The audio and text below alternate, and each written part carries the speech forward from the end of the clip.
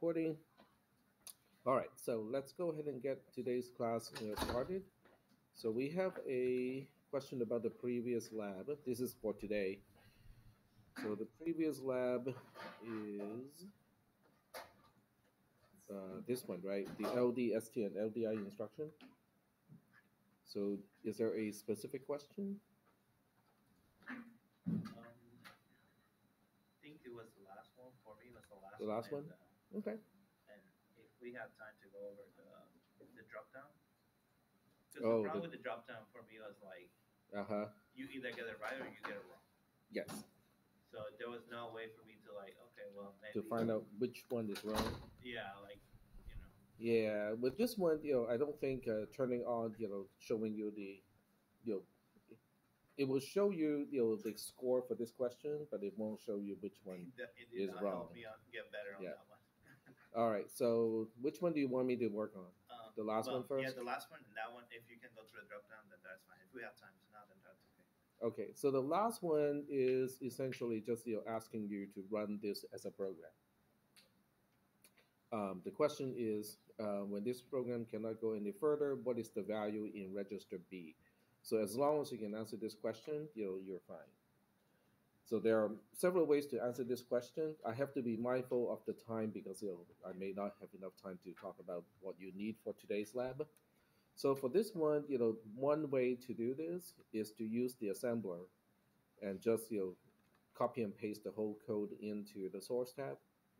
So let me erase this first and then switch back. Oh, actually, nope, wrong thing to do because I have to go here. Okay. So one thing to do is to copy this and then just go to the assembler tab and paste it here. And then what you do is go to the RAM file, file, download CSV. And I'm going to call this one mystery because we have no idea what opcode is in here, but it does something. So after this, we can start up LogicSim. So,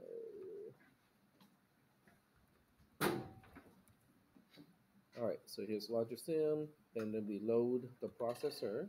Okay, so here we go. Go to RAM, right click, load image, and it is mystery.csv, and then just run the code. So you click Control K, okay, and then you stop it. You go to register B inside the register bank, and register B has a value of 04. So that's how you find the solution of this particular question. So let me switch back here to answer the question. So for this one, the answer is just 4 is a base 10 number. Okay. So the point of this question is, um, you okay. There are a few points. L1 is a label. So what it means is in this case, L1 is defined to be the symbolic name of the address of whatever is following it. So this byte, which also has L1 in it, is the address of this particular byte is how we define L1. So when you go to the assemble tab, you can actually see that happening. So if you go switch to the assemble tab, you can see how location 04 has a content of 04 because this byte is at location 04, and the way I want the way I want to define or specify the content of this particular location is the address of itself. Okay. Now, what about the rest? Well, the rest is actually these are all instructions. So 60 is corresponding to a particular opcode. I believe it is LDI, loading into, in this case, 01, which is register B. And I'm loading 4 into register B. And then 75, I think, is a LD instruction. So it's basically using register B to act as an address. Go to that location in RAM, retrieve the value of that location, and put it into register B, which is also just 4. So that's why by the time we get to the halt instruction, register B has a value of 4. So that's kind of the so it's not it doesn't say that in the assignment in So it the was more about just plugging and getting the result, other Yes, than actually tracing what is happening. it's not so much about tracing, but it also kind of gives you some idea of, you can actually use the byte directive to write the entire program. It's going to be very painful to do it this way because that's the whole point of using the assembler is we can use mnemonic so that it's easier for us, humans, to specify, the instructions that we want to execute. But if you want to hand assemble everything and use a program, you can do it that way too. So that's kind of the whole point of question number 8. So as to question number, I don't think you have to go through it. It just was more like very hard to get help from, you mm-hmm, know, because there was no way either you get it right or you get it wrong. And then sometimes when you will put something like right, then you mm-hmm, will be maybe have doubts mm-hmm. because it was right. Well, there's a way to kind of do this. So, the way, okay, so I'll just kind of demonstrate. This is not really the preferred way to get this, thing done, but you can actually just answer one part of it each time and then submit the attempt and then see if you I'll got be it like right. 200 different But variables, you do this first, right? You do this first, okay, you get all of these 10s, parts right, then you move on to the other questions. So that's one way to do it. For instance, in this case, address mux is, it basically determines, which register connects to um, the A port of RAM. So if you look at all of these possible options, It was a um, zero. so it would be one to connect input one to RAM.A to connect it connects the value of the PC to RAM.A. That is likely to be the correct answer. So, one way to do this is simply to submit quiz right now and see if I get partial credit, like just 1 point out of that particular question. So I just kind of fast forward to number 4, and it is wrong. Okay, so It is that a is not zero. the correct answer. And then the last one, I think it's 4 that is correct. So if you go to the last one, that is correct. Yep. All right. So I think in the actual question, I think ADDR mux is supposed to be 0. Yeah. So we'd actually choose input 0 instead of choosing input 1. Yep. All right. So a few things that I want to point out. So is that okay? I mean, just kind of stop the Yeah, review yeah, here. you're good. It's just Okay. it was a Okay. little tedious dealing with those drop Yeah, I downs. can I can talk about that during the lab time if we Yeah. have time left over. I actually made 2 videos over the weekend. One I just made this morning. The first one is how to track instruction execution in TDP. So in this particular one, I was using the PDF that contains the circuit of the processor, the ALU, and also the register bank, and then use some color highlighting to track how things are connected. And also I wrote some comments, wrote down some numbers in the select of the multiplexer and the demultiplexer. So I'm just illustrating ways to help you track down how everything connects inside the processor and also the sequence and what tools I would use to do that. So obviously you don't have to use the PDF. You can, in fact, the best way to do it is to print it out, okay, and then use a highlighter. Just get a fancy set of multicolored highlighter, so that way you can use a different color for every purpose. And then use a very fine pencil, like a 0.2 millimeter mechanical pencil would do just fine. And then you just kind of jot down the value at the select bit of the multiplexer and the demultiplexer, and also the 1 versus the 0 for the enable or the select. So that way you have one sheet that is specific to one instruction. And then you do the same thing for all the instructions that we have talked about so far. So by doing that, you're getting yourself more familiarized with the processor, not only from the theoretical perspective, but also from the spatial perspective. It's easier for you to find where the program counter is, easier to find where the RAM is, where there's the flag register, and so on. Because the more you do this, the more familiar you get with the layout of the processor. I did was gonna Yeah. ask something on the spreadsheet. You have some of them have the background yellow and some of them have the background red. I don't remember what it was that for. An instruction. Oh, you mean in the opcode table? Yes. Yeah, these are basically the ones that are yellow are the ones that are relatively new. The ones that are red are not really used anymore. So Okay. they do exist. Okay, they still work. It's just that most of the time we don't use them. For the purpose of the class, should some of those? Because what I'm gonna do is just go through each one and basically map it out. With the red one, the only one that is useful is this one, Mhm. and then with everything else, we do kind of use everything else. Everything else Yeah. with the first. Okay. Yeah, this is called a RISC architecture, which is reduced instruction set computer. So we only have like less than 30, like 25 or 26 instructions. With an Intel architecture, the x86 architecture, which is the de facto standard platform for teaching this class, it has 200 plus instructions. And then each instruction also has like 16 addressing modes where we only have three. So this particular processor, has it reduces the basic stuff that the processor can do. So in order to get something meaningful done, to translate the C++ program into assembly, we just need to use more instructions to get the same thing done. Okay. All right. So, oh right. So we so the announcement, there's one more that I made just this morning. You may not have time to watch this one yet. Is because in class I keep saying, okay, this is what is the next natural question to ask. So what seems to be natural to me may not be natural to you because you're new to this processor and also the components. So I made a separate video to talk about what those questions are and how do you figure out those questions for yourself. So, if I were to summarize the entire video, it has to do with one, what the device is supposed to do, what can it do, and two, what does it need to get a job done.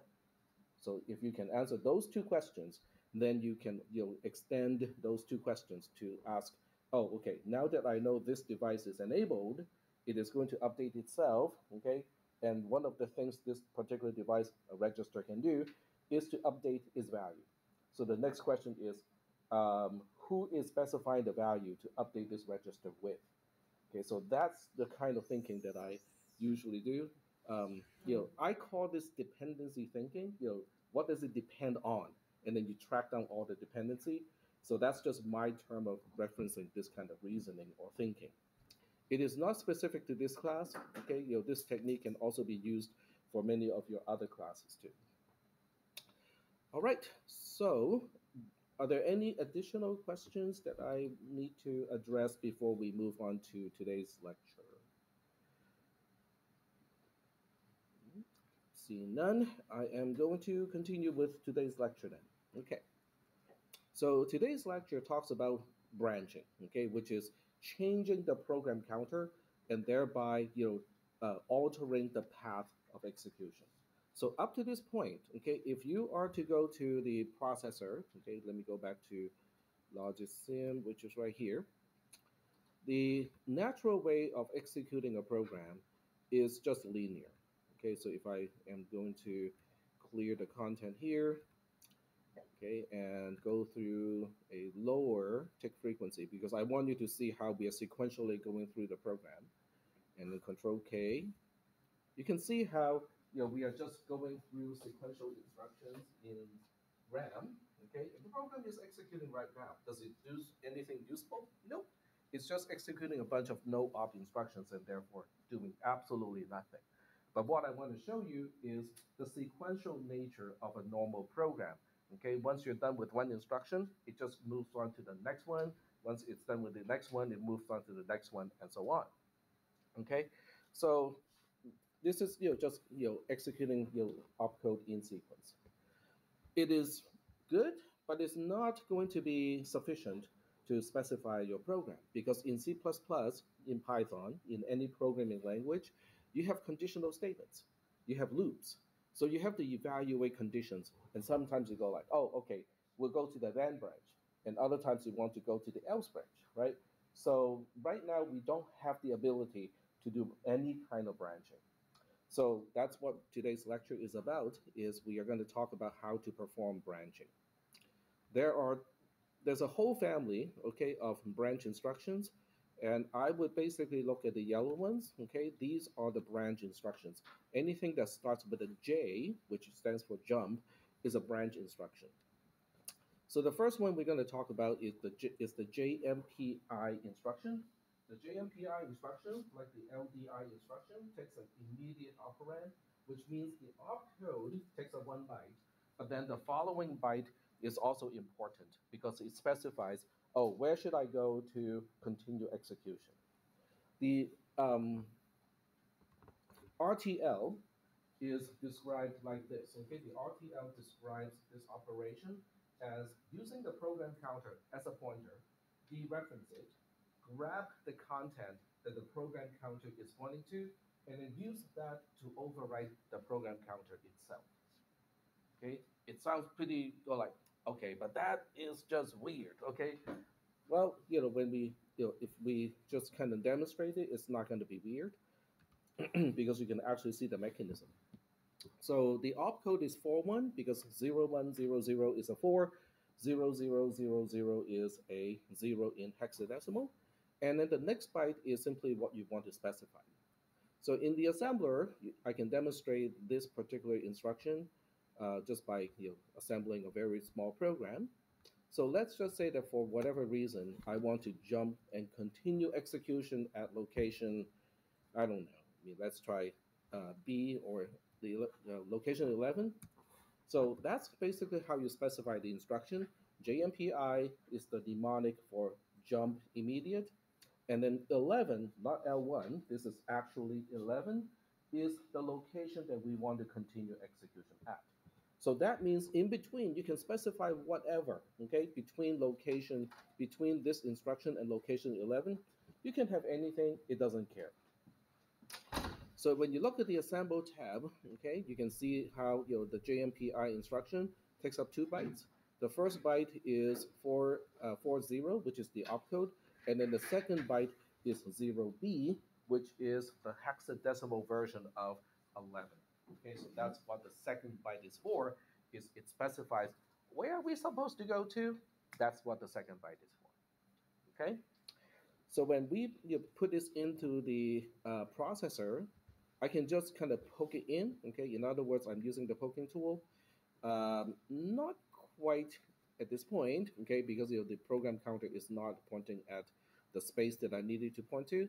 So I'm just going to reset the entire processor so that the program counter is back to location 00. Okay, where's my mouse pointer? There we go. All right, so we go to this location, change it to a 40, then change this to 0B. In other words, instead of downloading the CSV and then loading the image into RAM, I'm just going to shortcut the entire thing. So now we want to track down the execution. So once again, I'm going to fast forward and fast track the first 4 ticks. Okay, the first 4 transitions, 1, 2, 3, 4. Okay, so now we are right after decode and before execute. So now we go back to the processor and go like, okay, let's analyze what's going on inside the processor right now. And the way we do this is to look for things that are enabled, things that are selected, otherwise, things that are active, okay? You can see the register bank does not have any light green stuff coming in, so that means, at least we are not updating any register. The ALU is the same thing. The enable is also turned off. And then we look at RAM. Okay, RAM is selected. As soon as RAM is selected, we know that RAM is going to do something. So remember what I just said a little bit earlier. The quote-unquote natural question to ask is to remember, what does RAM do? Okay, it can do one of 2 things.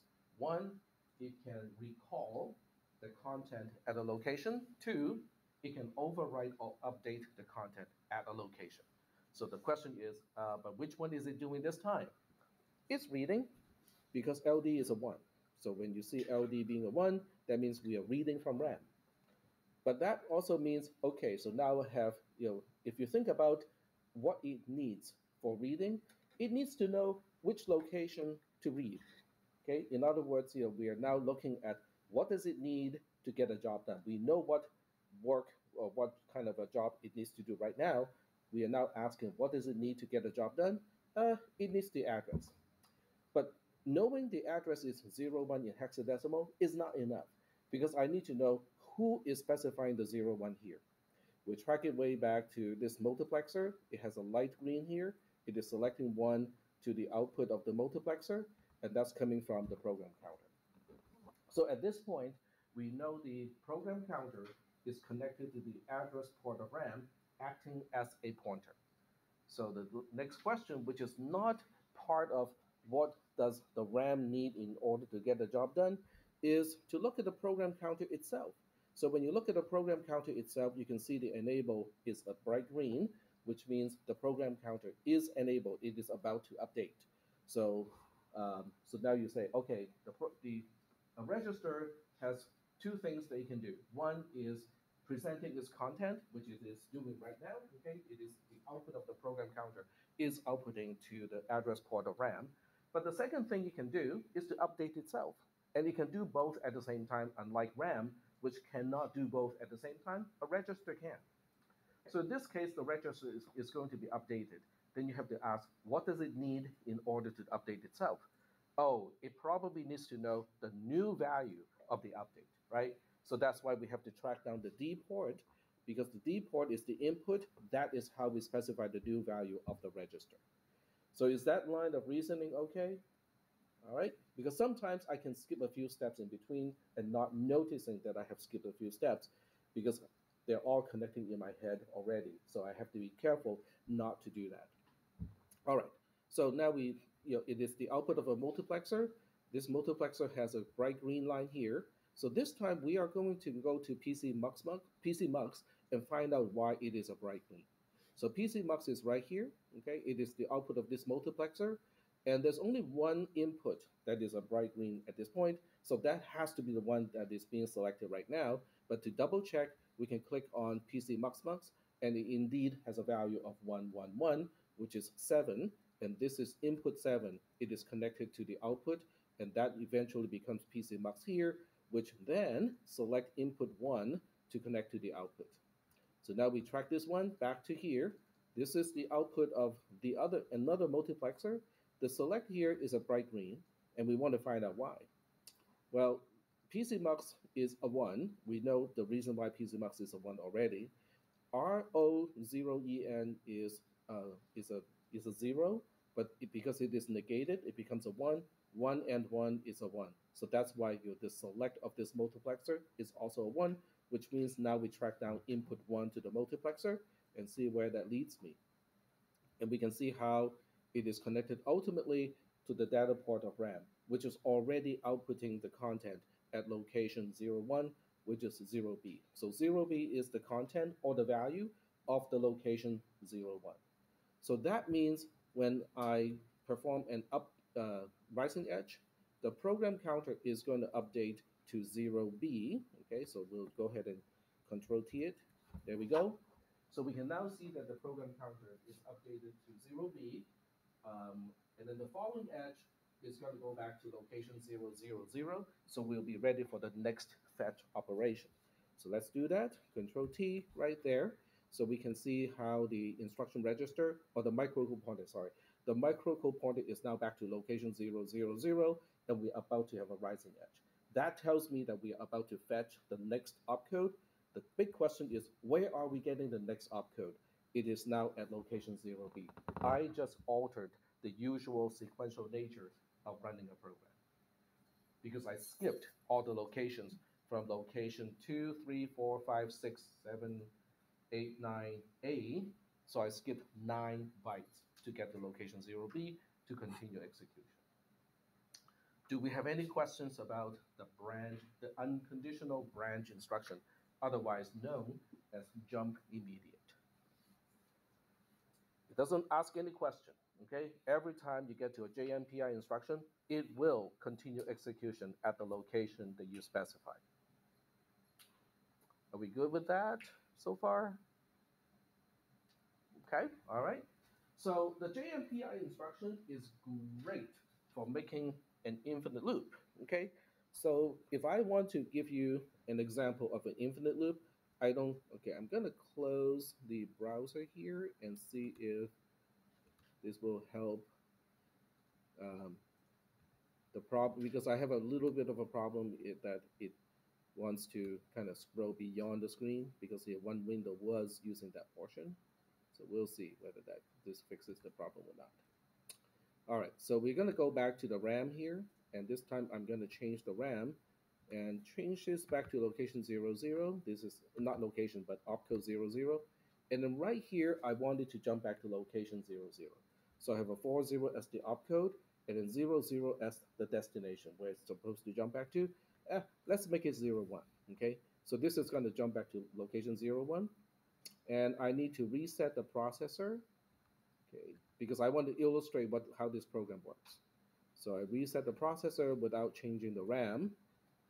So now we are starting at location 00 again. So when I run this code using Control K, you can see how it is just going around in the time loop because it would start at location 00, and then it will just kind of slide all the way down to the jmpi instruction. The jmpi instruction changes the path of execution back to location 01, and then it slides down the no op. It's called a slip, by the way. Okay, it's called a slide. It just slides down the no op instruction, getting back to jmpi to location 01, and it's a tight loop. Okay, it doesn't do anything particularly useful other than illustrating how we can use the jmpi instruction to go back to an earlier location in order to make a loop. Are we good so far? All right, infinite loops are usually not very useful. Okay, the only time you actually have an infinite loop is when you write an operating system, because an operating system usually has no particular reason to exit. Okay, unless you want to power down the computer. So let's go ahead and Control K, and this time we'll try to specify a conditional branch instruction. To understand a conditional branch instruction, let's go back to the browser, not this one, this one here, and then go back to opcode table. I'm going to pick a particular conditional branch instruction. Let's just pick JCI, okay? So JCI, if you look at the English description in column D, it says it jumps if and only if the Z flag is a 1. Okay? In other words, it behaves just like a JMPI instruction, but only if the C flag, the carry flag, is a 1. What if the carry flag is a 0? Well, then it just goes like, I'm not going to branch. I will just go to the following instruction. Is that okay so far? All right. So what I can do is I can illustrate, just two programs right now, two instances of the same program, and then we can see how it can end up at a different halt instruction.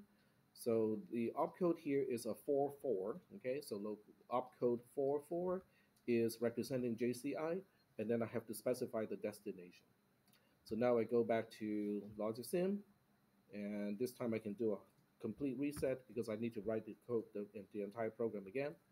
So here's 4-4, and I'm going to say if the carry flag is a 1, I want to go to location, let's say 04, where I will put a halt instruction. 01 is the opcode of the halt instruction.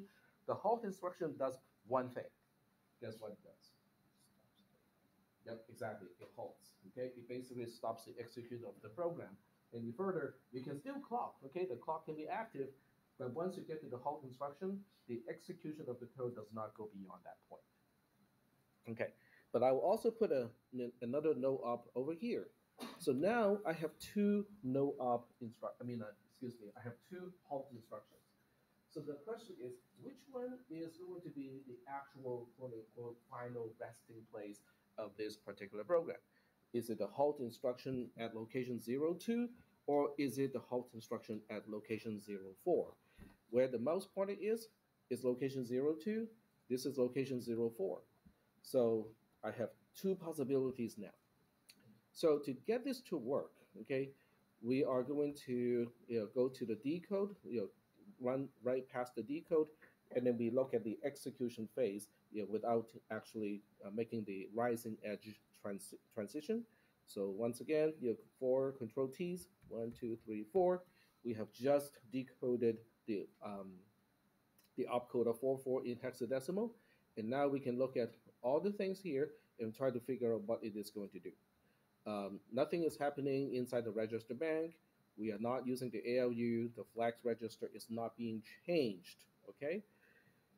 So the way I said that means well, maybe we are using the flags register after all. It's just that we're not changing it.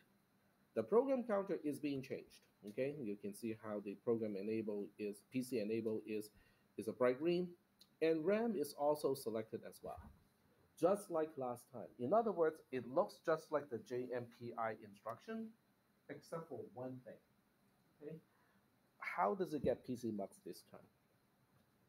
So this time you can see how PC mux is currently choosing a zero, but the question is, which zero are we choosing? Because when you look at the multiplexer that is going to get the output to PC mux, it has seven zeros to choose from. Input 0 to input 6, they're all zeros. But which one are we choosing from? How can we tell? Can someone tell me how I can tell which one of these seven zeros I'm choosing from? PC Mux Mux. PC Mux Mux. Okay, so we click on PC Mux Mux and it says 0, 0, 0. So we look at input 0 and go like, okay, so this is how we picked up the 0 to become PC Mux. But when you look at this 0 here, it is a little strange. It is not a constant of 0 like input 5 and 6. This one goes back. Okay, so it comes from the splitter, but the splitter goes all the way back, guess what, to the flags register. In other words, bit 0 of the flags register is what is determining the value of PC mux. Is that okay? Oh, if that is the case, that means if I somehow change the flags register here so that it becomes 0, 1, aha, you can see how PC mux is now a 1. Now, why is that important? Because the reason why this is important is because this is how we make decisions. I'm scrolling so that I can still see the entire multiplexer up here while being able to see the program counter all the way back here. So you can now see how PC mux, which is the out right now, the multiplexer that is outputting the PC mux is basically saying whatever bit 0 of the flags register is PC mux. But when you look at the role of PC mux, it is actually very important this time because the PC mux as a tunnel is acting as the select of this multiplexer. So let's look at what it is choosing from. Input 0 is the output of just the adder. In other words, I'm just adding 1 to the program counter if PCMux is a 0. But PCMux ultimately connects to bit 0 or the carry flag of the flags register. So that means if the flags register is remembering there has been no carry from the previous add, subtract, or compare instruction, then it simply goes like, and we'll just move on to location 0, 2 because it just auto increments the program counter. But what if the carry flag is a 1, which is the current state right now? Then it will take input 1 instead of input 0, and input 1 is coming from this multiplexer. This multiplexer also makes use of PCMux, but this time it is also important because the output of this AND gate is a 1, so that means we're connecting all the way back to the D port of RAM. In other words, whatever we store at location 0, 1 will be loaded into the program counter so that we are altering the path of execution, but if and only if the carry flag or bit 0 of the flags register is a 1. That is ultimately how we make a decision and go like, well, sometimes we go here, and other times we'll just follow, we'll execute whatever is following immediately, the instruction JCI in this case. So I'm going to pause here. Okay, one comment that I got over the weekend was, when I asked you guys, to see if there are any questions, I did not leave enough time.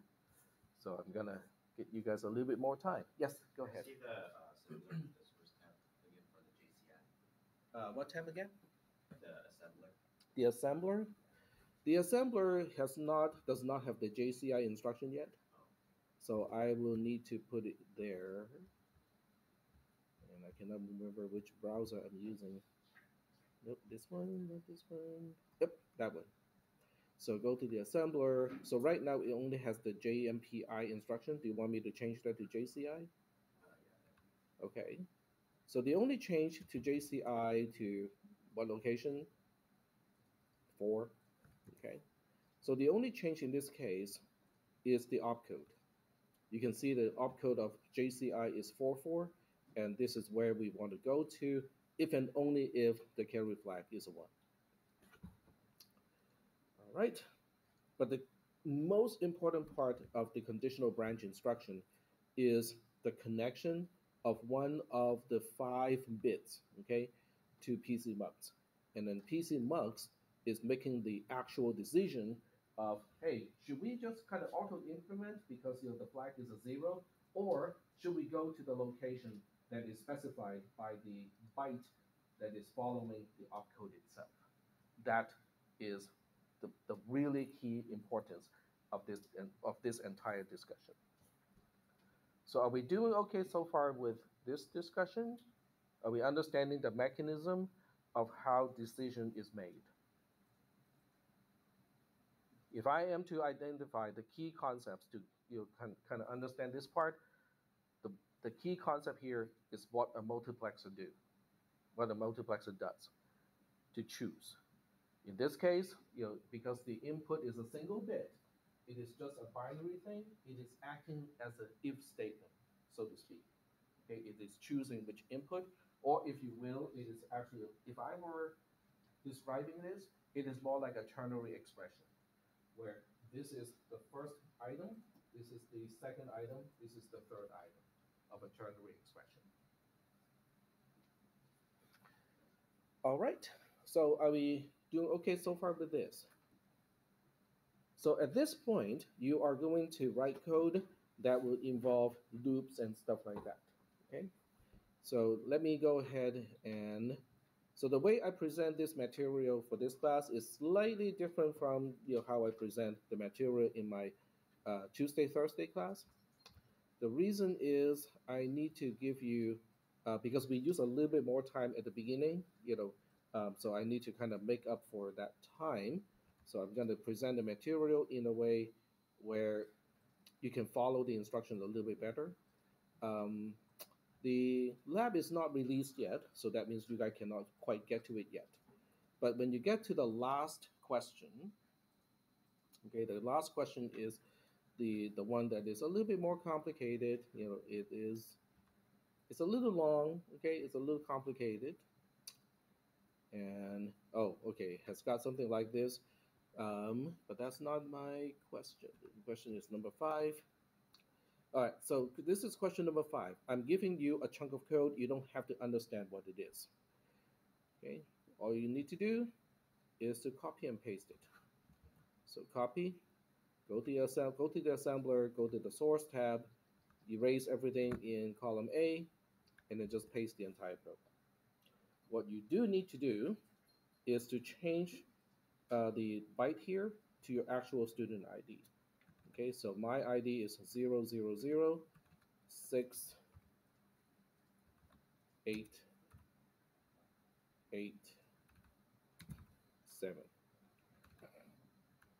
So obviously, you need to put in your own code, okay?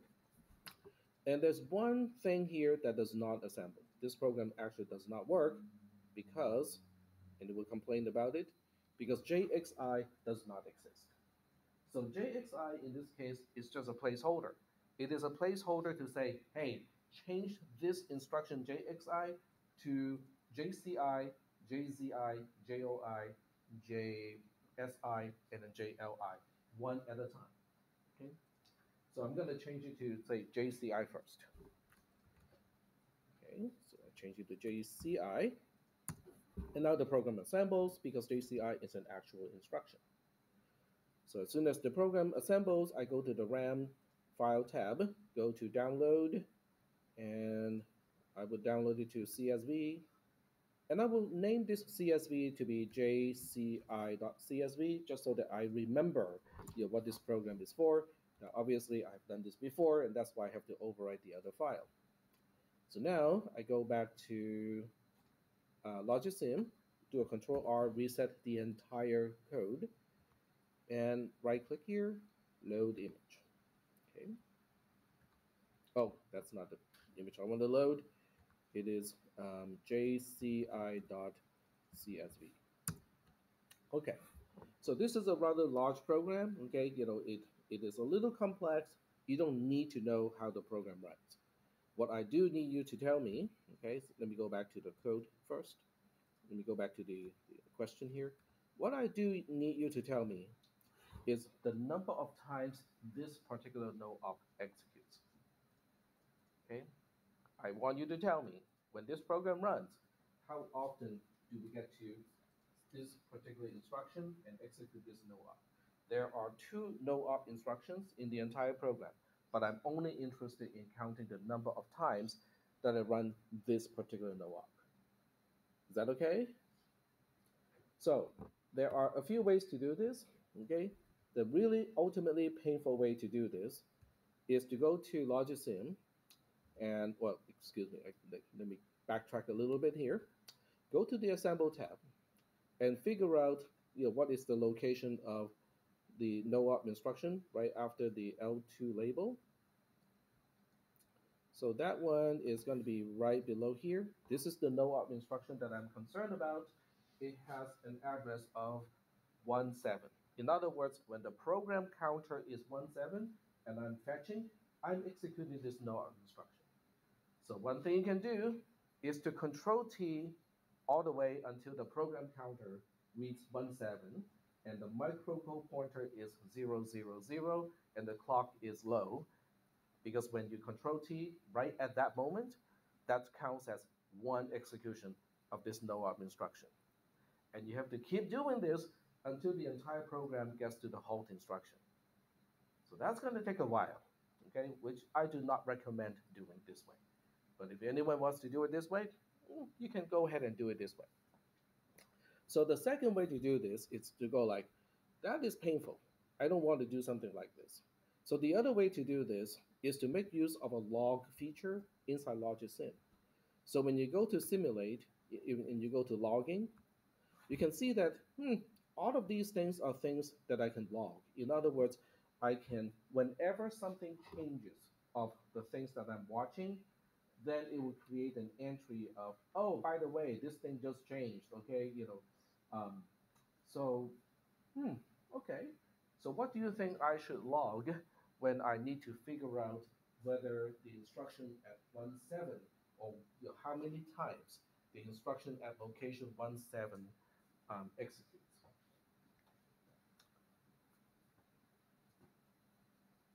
Indirectly, I'm really asking, how do I know where an opcode is coming from? Because I don't care about whether the instruction at location, say 14 executes, okay? How many times it executes, that does not concern me, okay? So the only instruction that I'm concerned about is the one that is located at location 17 in hexadecimal. So the question is, how can I tell where is the instruction that I'm executing? So this screen is not gonna, well, actually this screen does help, okay, when I switch to here. So of all the things that we have talked about, which one tells you about the location of the instruction that is about to execute? Or, okay, when you think about instruction execution, how many phases are there to instruction execution? Can somebody tell me those few steps of executing an instruction? Sorry? Just two, essentially. Okay, the first one starts with the F. It starts with fetching. Okay, we fetch the opcode, then we decode the opcode, and then we execute the instruction. So those are the three phases. Which phase relies on which phase will tell me where the instruction is?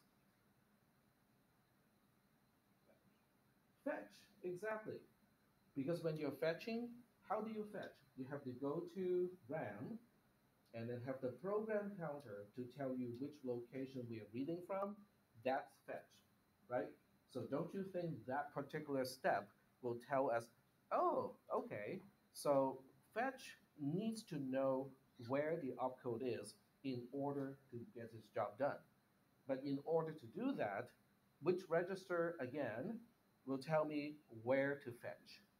I just mentioned it like 10 seconds ago. Yes? Program counter? The program counter. Okay. So do you think the program counter is one of the things that we should log? Is that okay? Okay, so yes. So the answer is yes, we need to log the program counter. But the more important question is, did you guys follow the line of reasoning that I just did? Okay, we'll start with what we need to do, okay, for the lab, okay? We need to count the number of times that the no op at location 17 executes. We need to count how many times it executes. Well, in order to do that and differentiate the execution of all of the other instructions, the only thing I can rely on is not the opcode itself, because there's another opcode called no op in the entire program. So I cannot just count the number of times that we execute no op, because there are multiple no ops. The only thing I can rely on that is unique to this one no op is where it is. Okay? Because there's only one place of this particular no op, nobody else can use the same location. Okay, so that means the location of this no op is of significance. So then the next question is, how do I know where the CPU, where the processor gets its opcode? Because if I can determine that, then I can say maybe we now have a way to track where we're getting the opcode. So that goes back to, how do we get an opcode to execute to begin with? That is the fetch phase of instruction execution. So we then look into the fetch phase of instruction execution and go like, in order to fetch the opcode from memory so that we can later on decode it, what does it need? Well, obviously we need RAM, because RAM is holding all the opcodes, but we also need the program counter, because the program counter is the one register that is telling me where to fetch the opcode. Is that okay? So now I go like, oh, okay. Is the program counter one of the things that I can log? Yes, okay? All the registers and all the output pins can be logged. So if there's any change to the program counter, it can make a new line. Are we doing okay so far with that line of reasoning? But your program can access this location, but not to execute it. In other words, there may be some other instructions that are just going like, I want to read from location 17, but I'm not executing that location. I'm not executing the opcode at that location. So that means this thing by itself is okay, but just to make sure that I only count the number of times that we execute the instruction at the location, I might want to also log opfetch, because opfetch is a one if and only if we are fetching from that location. So we want to add that. So we look at opfetch in the main circuit and ask, what does it do again? What is opfetch? So opfetch is one of the output pins. Okay, it's still doing the other thing. Okay. I just have to move my mouse slower, like so. So this is opfetch. When does opfetch become a 1? Well, first of all, the instruction register has to be enabled, because it is sharing the same pin, the same node, as what connects to the enable of the instruction register. But this is an AND gate. In order for the output to be a 1, both inputs need to be 1s. What is the other input? Clock. So that means only at the moment when we have the clock being high, which means we just have a rising edge, and we are updating the instruction register, only at that point, the opfetch output pin is going to become a 1. So that means every time opfetch becomes a 1, it's telling me that we just fetched something. Is that okay?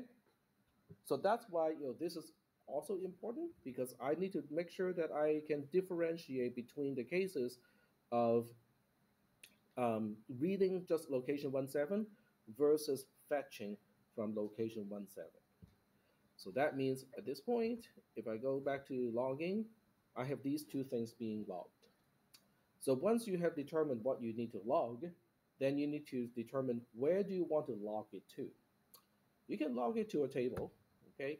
Which means you just have to scroll through the table to find out, okay, the condition where you should do the counting, okay?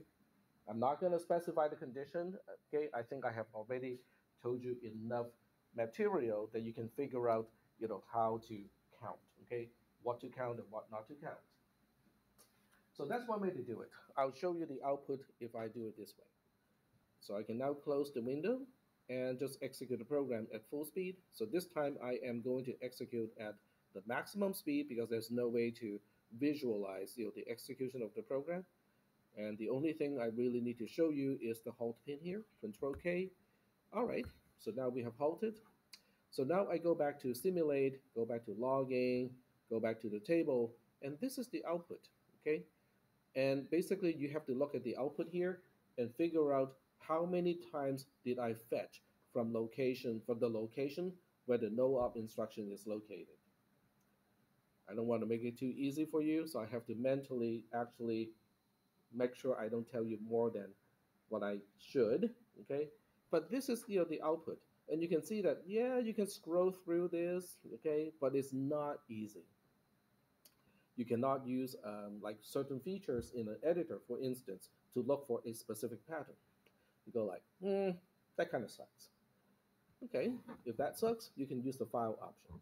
So with the file option means you are logging the output to a file. So now we can specify what file to log it to. I'm just going to say this is jci.tsv, not CSV, because the output is actually a tab separated value file. So I'm going to overwrite it. And then I close this window, and then I just have to go back, reset the clock, okay, and then reset the processor. The program is still the same, okay, I just reset the program counter, but the RAM content is still the same as before. So once again, I do a Control K, it executes the code all the way to reach the halt instruction. Okay, halt is a 1. So this time I have a file. I can use multiple ways to open the file. Okay, so if I go to the command line interface, I can show you how to open that file. So we go to the temp folder. I can open the file as a text file. So from your perspective, it's Notepad. From my perspective, it's called Mousepad. This is jci.tsv. Okay, so you can see how it has basically the same content, but you're looking for a specific pattern. Without telling you what pattern you're supposed to be looking for, let me just kind of pick one that I'm just going to say. Let's say I'm looking for the pattern where the first number is a 06 and the second number is a 0. Okay, which obviously is the wrong thing to look for. I'll let you guys determine what you actually need to look for. So I can now use a search feature here, and it's already telling me, it tells me there are 14 matches, which is kind of cool, right? Because I don't actually need to do the counting because the program, the editor, is telling me the number of occurrences already. That's one way to do it. For those of you who like to use a spreadsheet, you can do it with a spreadsheet too. So I am going to say don't save. There we go. So I'm using LibreOffice in this computer. You can use Excel if you want to. You can even use Google Sheets if you want to do it that way too. So in this one, I am using tab separated. Oh, I specified the wrong file, didn't I? TSV is the one that has the log. CSV is the one that has the RAM content. So TSV is the one that I want to examine. It is a tab separated file. Okay, it's all good. So you can see this is the output of the spreadsheet, or this is the same file visualized in the spreadsheet. So now you can specify, you can say, okay, how do I highlight only things that has I'm just using a wrong example here. So once again, do not copy what I'm trying to do here. So you can basically say, okay, let's say we're interested in location 6 and it's a 0. Okay, I want to focus on anything that looks like this. So one way to do that is to use column C to do this. You can basically just say, A1, okay, A1 is a 6. You can specify an and, okay, so you can say and um, A1 is a 6, and then B1 is a 0. And then we just kind of copy this all the way down to the last line of the trace. But you can also see that the hexadecimal numbers are not being parsed correctly. So you have to be careful if you want to log anything that has the hexadecimal number. Okay, I think that's enough. You can see how it would say true, true over here, and then for everything it is false. Okay, so that's another way to do this. There are many, many ways to do this. What you want to do is entirely up to you. Okay, it really depends on how proficient you are with a spreadsheet, how proficient you are with an editor like Notepad, or some other editors. Okay, Notepad++, for instance, is probably a good use for this because I think Notepad++ allows you to specify a search string that has a tab in it. I do not know whether Notepad can do it because I don't use Notepad myself. Worst come to worst, okay? What you can do is simply to do it manually. So you just look at this and say, okay, I am just gonna look for specific patterns. Okay, I want the first number to be a 0, 6, the second number to be a 0. So this is 1, this is 2, and then just carefully go through the whole thing, go like, oh, okay, here's another one. Okay, this is 3, this is 4, and so on. All right, so I'm giving you the tools to do this. I'm not telling you what you should be looking for because I have already done so in an indirect way. So you just have to kind of parse what I said earlier and combine it with the technique of using a tool so that you can find the correct number of occurrences. All right, so I can tell you, oh, okay, this, I don't want to do that. So let me switch back to the lab. There we go. So if I go back to the lab, in this case, you have to fill in this table. So you can copy and paste the table. Let me show you exactly how to do that. Okay, you just select the entire table, Control C, Control V, like so. And then the first thing you need to do is to follow the instruction. Replace this with a 7-digit ID. So I have to say 6887, and then just tell me how many times the JCI instruction um, how many times the no op instruction has executed when the JXI instruction is JCI. And when you're done with this, well, just repeat the whole thing, go back to the assembler, go to the source tab, and change the JCI instruction to the next one. Say JZI, and then repeat the entire experiment. Okay? There are a few things that you need to observe. Okay, one is I know some people are going to try to use the same file for logging. If you are one of those people, you need to be careful because if you don't re-specify the input file, it will append. In other words, the same file, in this case JCI, will just get longer and longer and longer. That is probably not what you want to do. So what you do need to do is to go to select and then re-specify the same file if that is your intention.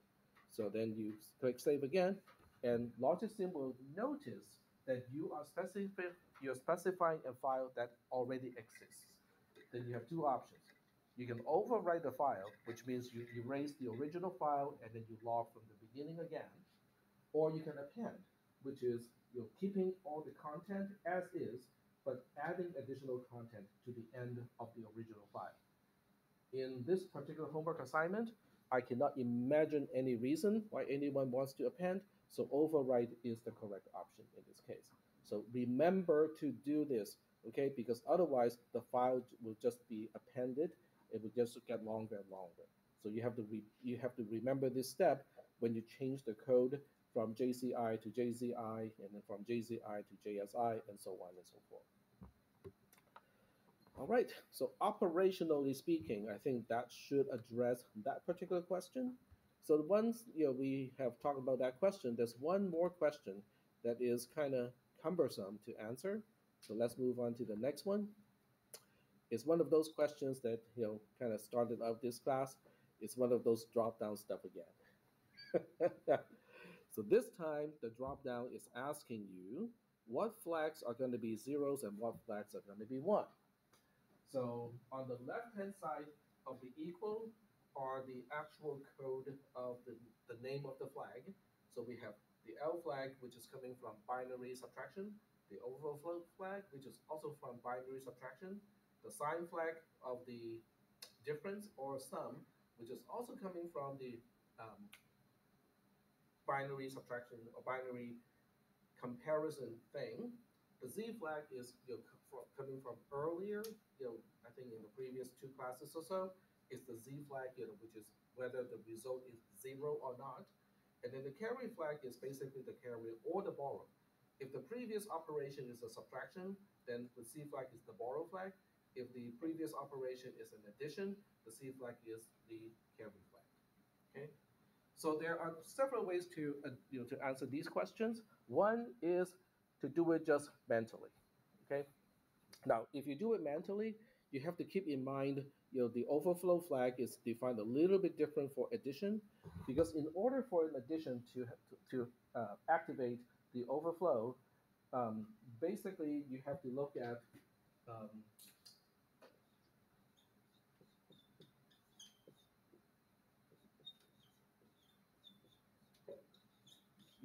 the sum here. If this is exceeding the range of an 8-bit signed integer, then the overflow becomes a 1. Okay, I'll give you an example. As an 8-bit number, you can only represent up to 127 on the positive side or down to negative 128 on the negative side. So if you want to add negative 1 to negative 128, the overflow flag will trigger. If you want to add 1 to 127, the overflow flag will trigger. Is that okay?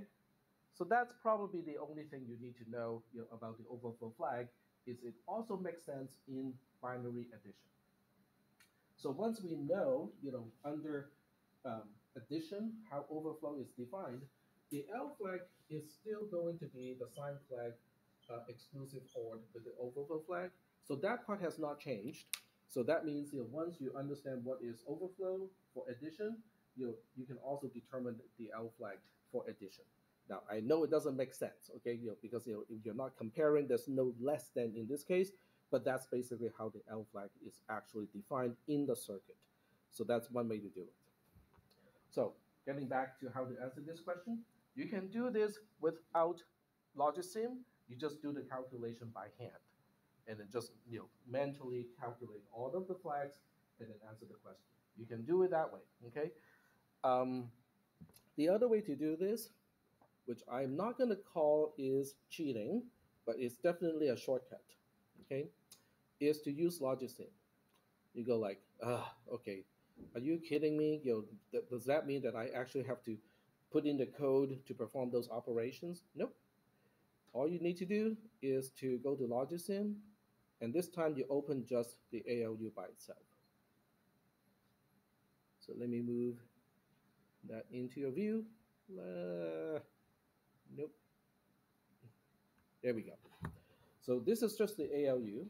So what you want to do is, I want to perform addition. How do you perform an addition in the ALU? Where's my adder? Sorry, go ahead. No, in 1 and N2. No, those are not. That's not the adder. Where is the adder that is actually performing the addition? Which of the component has a big plus sign in it? C in, C out. This thing. There's a gigantic plus here, right? That's our adder. This is our subtractor. So now the question is, if you want to use this mechanism to answer the question, how do you specify that we want to perform an addition? You just have to enable it. Okay, we have to enable it. Okay, fine. Let's enable first. And then what? Enable that specific point in time that you want Okay, to there's use. no activation of this. This is always enabled. It doesn't have its own enable button. The question is, how do we route in one and into to the adder?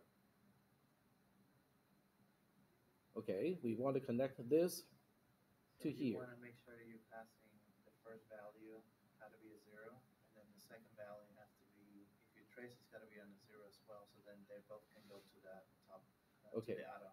but my question is, some of the questions are addition, some of the questions are subtraction. Right. So you have to be able to choose one of the two. Yes. Upsell. Yep. Because this is a demultiplexer. Okay, so getting back to what we talked about a little bit earlier today, like at the very beginning, what is the purpose of a demultiplexer? What does it do? Just one. Okay, can you be more specific? Yes. You can route data given a specific path to use. It has one input and multiple outputs. So the job of a demultiplexer is to connect the one input to one of the outputs. That's its job. What does it need to get a job done? Just add the value to the selector, yes, the upsell, and Use upsell to select where do which you want to go output of the demultiplexer connects to the input. Okay, use OPSEL, which is this input pin here, to specify which output is connected to the input. Okay, so for addition, this is already doing it because the 0, 0, 0 specifies that the input should connect to output 0. Okay, so right now the ALU is actually doing its calculation already. And if you look at, if you want to figure out what are the bits inside the flex register, you can go all the way down here and then go to this output pin. This is register output and in the right order too. Okay. In other words, I just did one of the questions for you. 0 plus 0 ends up with no carry. The Z flag is a 1 because the result is a 0. The sign flag is a 0 because the most significant bit of the output is a 0.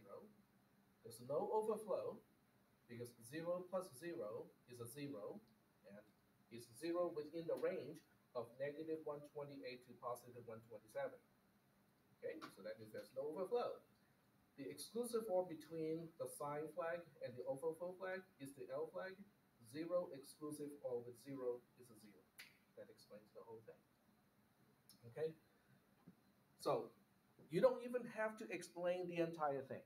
Okay, for people who want to take the shortcut, all they need to do is to replicate the bit pattern to the earlier part of this entire diagram, change this particular bit pattern, change this particular bit pattern, make sure you're selecting the right operation, and then just scroll all.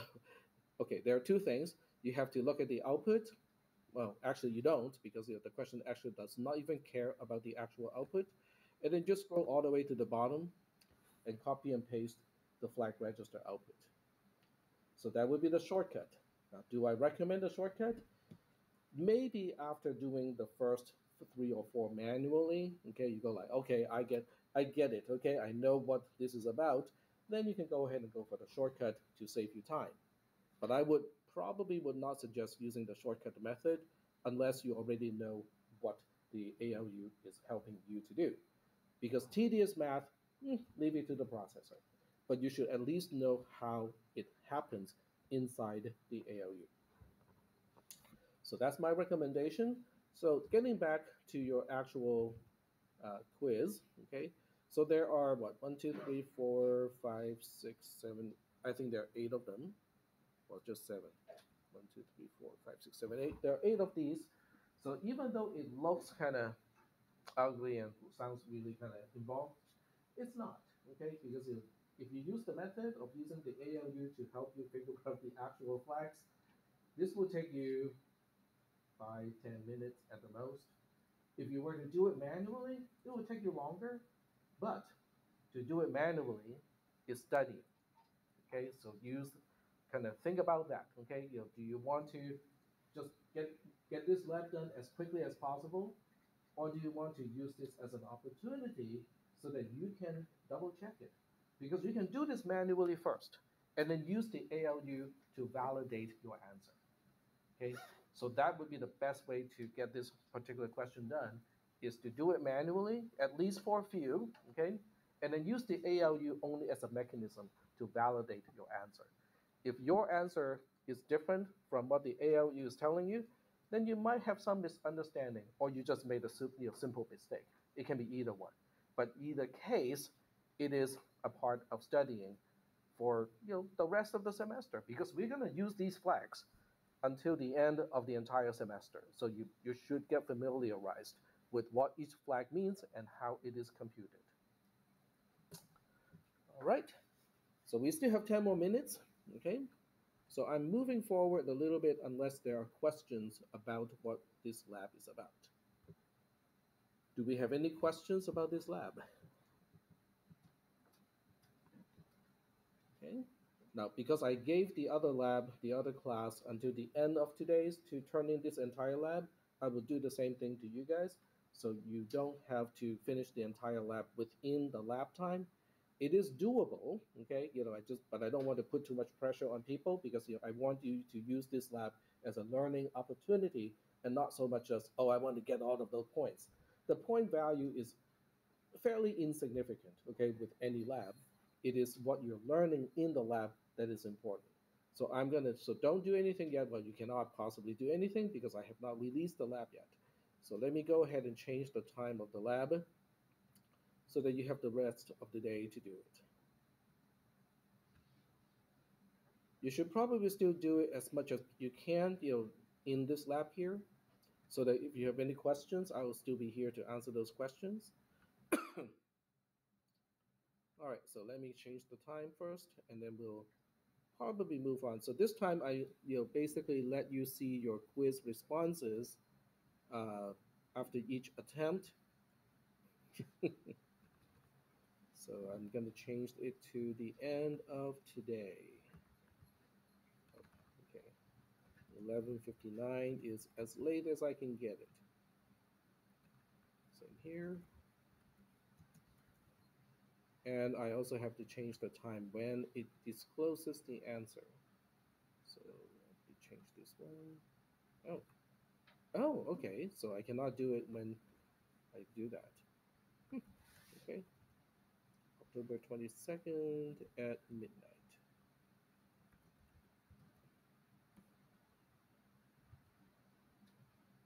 Okay. Let me save it. The access code is Joy. You might want to write it down, okay, just in case you need to spend more time than the lab. So write down the access code being Joy, Joy, instead of JOI, which is an instruction. Oh, okay. Be slow with my mouse pointer. All right. So I'm going to save it first, without publishing it, because I don't want people to start working on it right now, because I still got 5 more minutes for the lecture. So what are we going to talk about after this? We have basically introduced every single instruction. Some instructions have not been talked about by itself because it belongs to a family. So right now we have talked about the LDI instruction, the LD instruction, the ST instruction, which is down here. We talked about the compare instruction, the subtract instruction, and also the add instruction as well. But then the other ones, like right shift and the not instruction, and also the and the or instruction, they are basically the same because they all have to go through the ALU. So the only difference between these instructions is which component of the ALU do they make use of. Because there are 6 components inside the ALU. If you are to go to the main component here. So we got 1, 2, 3, 4, 5, 6. So there are 6 main components in the ALU, and the difference between those instructions right shift, add, subtract, compare, not, and or. Okay, so the only difference is which component do you think the input is going to include? That's the only difference. In other words, they all operate at about basically the same fashion. It's just what are you doing? Which path are you choosing to pass the values through? That's the only difference. All right. So getting back to the this table here, and then the increment and decrement, they're kind of special, but we'll talk about this more in the next lab. And then we have the usual, the no op instruction doesn't really have to be explained much. And then the halt instruction, we also explained it today. This is the only instruction that we haven't really talked about. It is just copying register Y to register X. Okay, so if you want to exercise, how to track down how things are connecting, this will be a good one to do. It's relatively simple compared to almost everything that we have talked about so far. So you can exercise, how to see how it gets the job done, how TTP gets the job done with this specific instruction. So I would recommend that as an exercise for you guys to do. All right, so with all the instructions already introduced, we are actually moving on to actual assembly language programming. So the first module in this case is called compiling C control structures. So what this particular module talks about is looking at a C program, okay, looking at a conditional statement like this, and we are going to quote unquote flatten it into something like this. So this might take some time for some people to understand. Other people can look at this and go like, "Yep, I get it right away." Some other people may go like, "Okay, I need a little bit more time to digest this." This is what we'll be talking about on Thursday.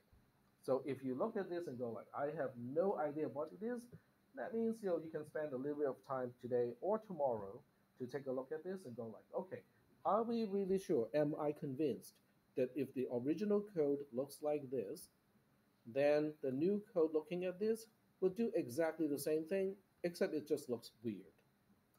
The only thing you need to understand is what is a goto. A goto is a jmpi, but in C++. Okay, it continues execution at whatever label that you specify. Just So, jumps, right? yep, It it just just jumps. jumps. Yep. But this is the then statement of this goto. Okay, and the else, there's no else to this entire conditional statement because the else is corresponding to this entire block here. Why you decided to do not C at the beginning? Hmm? Why you decided to do not C at the beginning? Because label L1 is right before block 2, which in the original code is the else branch. You want to go to the else branch if and only if the condition C is false. In other words, I Right. want this program or I want this code to be exactly performing the same thing as this code over here. So I want to perform block 2 if and only if C is false. I want to perform block 1 if and only if C is true. So that's why C is negated if the go-to is going to L1. Okay, so section 3 talks about control structure. It's relatively short, by the way. And then section 4 talks about how do we convert the statements, because the bottom line is I want to convert a not so that it doesn't have a not anymore by complicating the control structure, because now we have one additional go-to. I want to look at an or expression and get rid of the or, but that complicates the control structure because now we have two conditional branch instructions.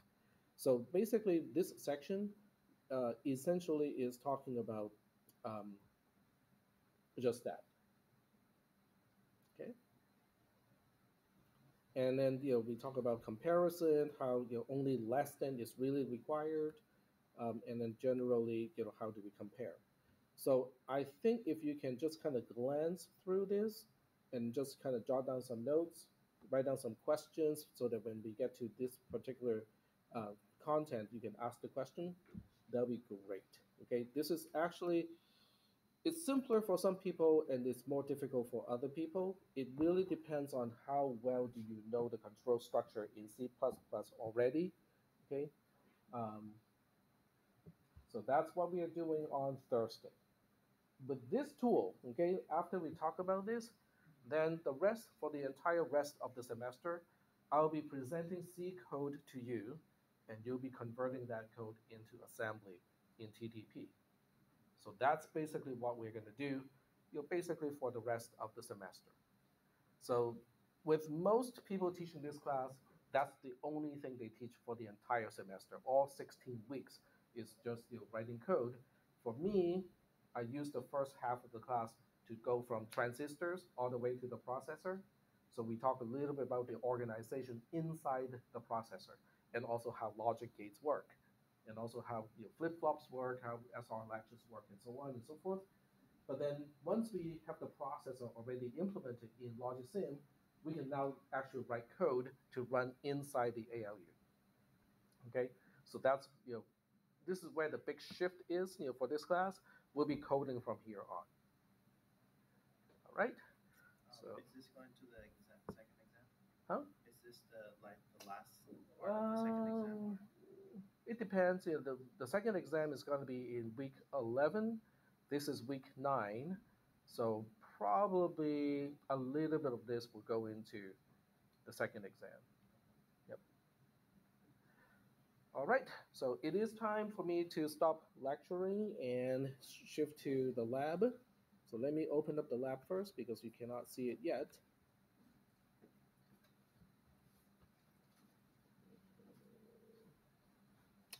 I cannot remember the name, so I'm just gonna have to look for it.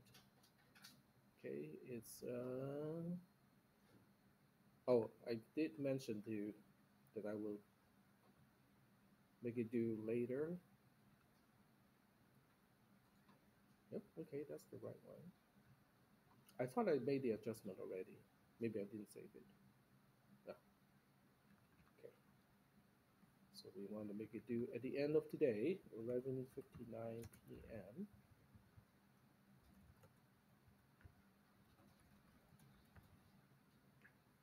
And the answers will be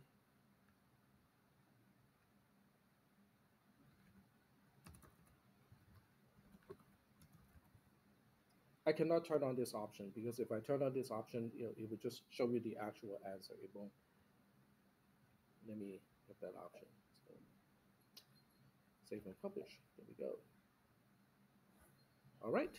So now you can start to work on this. Oh, this is the wrong one. Never mind. This is the wrong one. This is not the lab for today. Okay, forget about this one. Don't do it. Don't even try it. Okay, that's my bad. My bad. So the one that we want to work on today is simple branching and code analysis. Let me turn this one off and turn this one on. Okay, so this is the one that we are working on today. The access code is joy. There we go. I'll write it on the board too.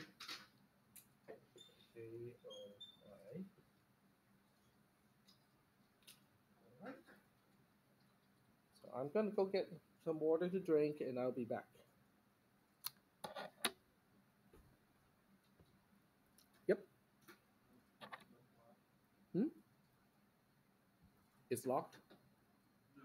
I had a question about the processor. If I could edit that. Can you ask the question again, please? Are we allowed to edit the processor to store results in that? So it depends on what you're referring to. I don't think you need to change the processor. The only thing you need to change would be the content of RAM. Are you referring to the value of the registers? Hard to explain. Okay. Well, I mean, you can make the changes, but you have to be sure that the changes that you're making is not altering the behavior of the processor. So other than that, you can make your changes if you want. All right. So let me